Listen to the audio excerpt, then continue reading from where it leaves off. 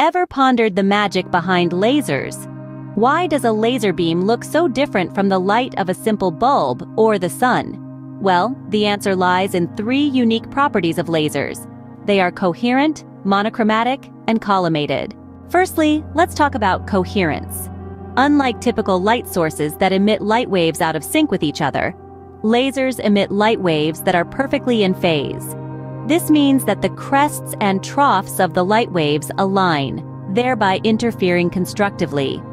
This results in a laser beam that's extremely narrow and can be focused to a pinpoint. This is why lasers are the go-to tools for precision tasks, such as intricate surgical procedures or cutting through tough materials. Next up, we have monochromatic light.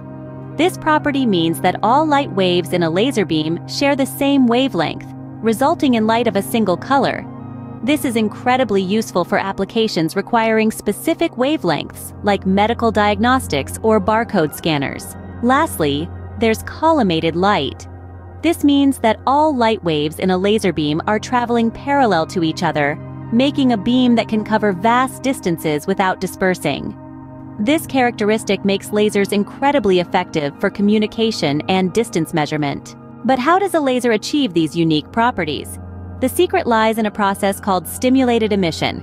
In a laser, atoms or molecules are jolted into a higher energy state using an external energy source. When these excited atoms or molecules emit a photon, they stimulate other atoms or molecules to do the same, thus amplifying the light.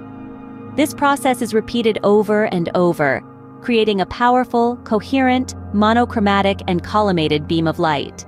From CD and DVD players to surgical tools, barcode scanners to scientific research equipment, lasers have revolutionized countless fields. As technology progresses, the role of lasers is only set to become more pivotal. So the next time you witness the precise cut of a laser, remember, it's all thanks to its coherent, monochromatic, and collimated light.